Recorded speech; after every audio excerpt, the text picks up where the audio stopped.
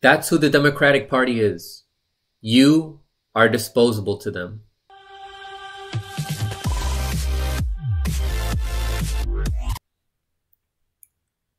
So I have another story here for you guys. Fiorella Isabel from the Convo Couch tweeted this out. Breaking, Wisconsin state authorities are asking health workers to be poll workers since many have decided to not work, and at Gov Evers, who's the governor of Wisconsin, Governor Tony Evers, is forcing the primaries to continue. And here is the ad asking for more poll workers to come in from the health departments. And then she also tweets this out here. They're also targeting restaurant workers, other professionals, and the National Guard. And here's the tweet that she's showing as evidence here. Yup, my husband got a similar email too, calling on state employees to do their civic duty, and blank got something similar, except it was directed at restaurant workers / bartenders. Honestly, we need to screenshot all these emails and put them in one post and share it everywhere. This is insane. And here's another article here that I want to share you guys. This was published on the New York Times. It's titled, I'm Scared. Wisconsin election puts poll workers at risk of virus. The state plans to hold its election on Tuesday, thrusting thousands of clerks and poll workers, many of them older or with health conditions, onto the pandemic's front lines. And as we know, this virus is mainly targeting, well, if you're an older person, you're more prone to get infected with this virus. Angie Copas has high blood pressure and asthma, and her job as clerk of the village of Mattoon, Wisconsin does not provide health insurance. For weeks, voters have streamed into her office to request or cast absentee ballots, and she has no protective equipment, sanitizer, or disinfectant wipes. Next week, she'll be facing hundreds more voters in person for Wisconsin's presidential primary and other elections.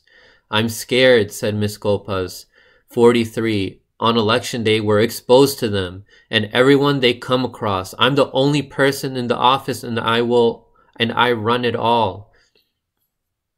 So I just want to read this part here that I highlighted.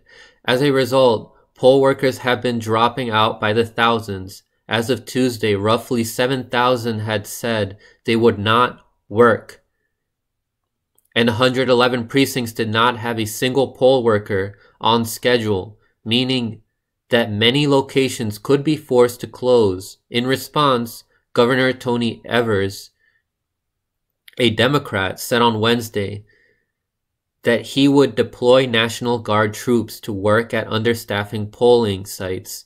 Wisconsin law dictates that each site must have at least 3 election workers. Also, what is the Democratic National Committee doing about this? It's clear that workers are being put in dangerous situations. As what the CDC says, and I'll pull it up over here for you guys, here are their guidelines with how to protect yourself and others from the disease. Everyone should clean your hands often, obviously. Avoid close contact. Avoid close contact with people who are sick. Stay home as much as possible. Put distance between yourself and other people. Remember that some people without symptoms may be able to spread the virus. Keeping distance from others is especially important for people who are at a higher risk of getting very sick. Stay home if you're sick. Cover coughs and sneezes. Of course, wear face masks and the like. So if you're going out in these polling places where you're exposing yourself to so many people, because remember, these lines to vote are hours long. Now imagine these lines where people have to be 6 feet apart. Those lines are going to be even longer.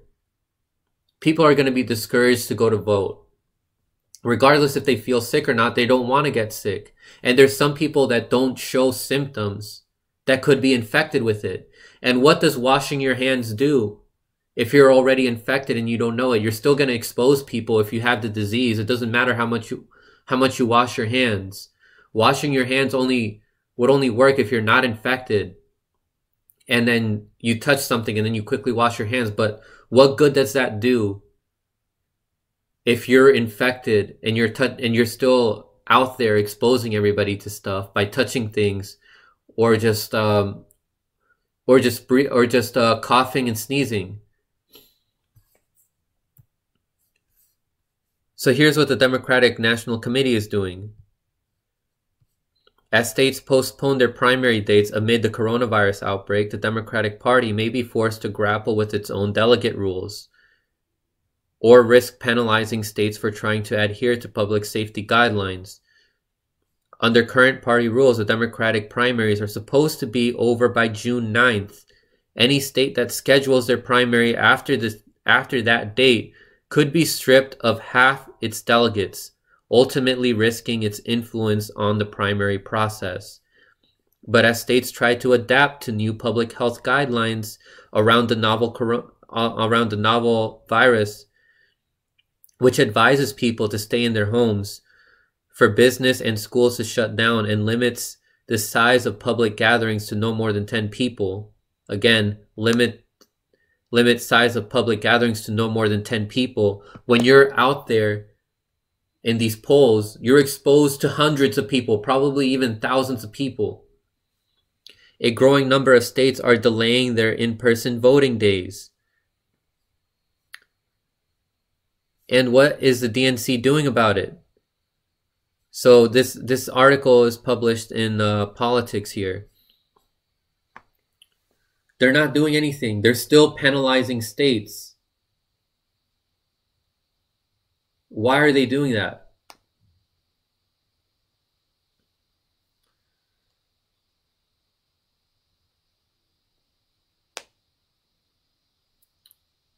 So I'll tell you why they're doing that. The DNC is the majority of people that are part of the DNC receive money from corporations. You can go and go to opensecrets.gov or .org, and you'll see who funds these people's campaigns. Pharmaceutical lobbyists, military industrial complex lobbyists, Wall Street.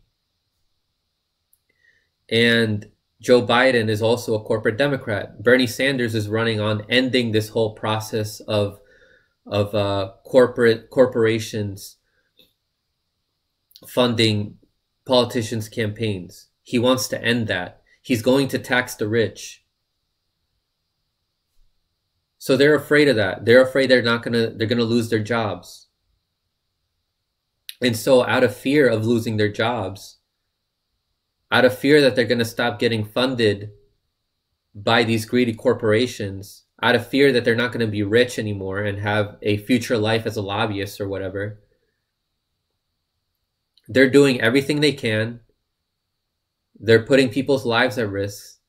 They're pretty much sacrificing people in order to save their careers.